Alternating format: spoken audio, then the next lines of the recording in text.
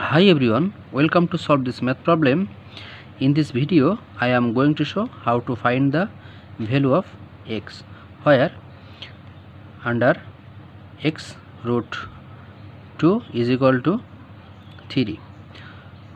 For example, I will show this cube root of 5 to the power 2. It can be written as 5 to the power 2 over 3.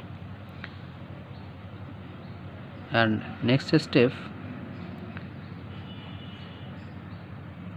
under 5 root 3 to the power 2, it can be written as 3 to the power 2 over 5.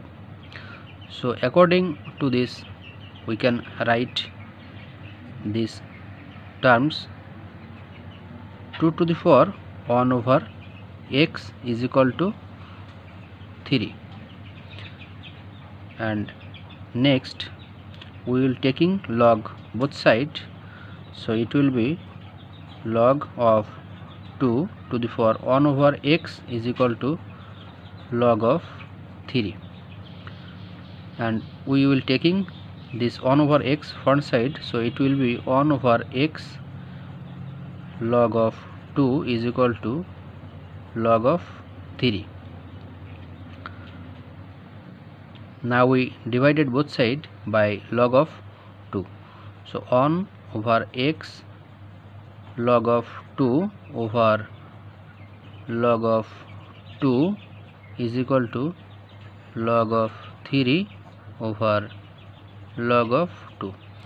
This log of 2 and this log of 2 is cancel out, so we will get 1 over x is equal to log of 3 over log of 2.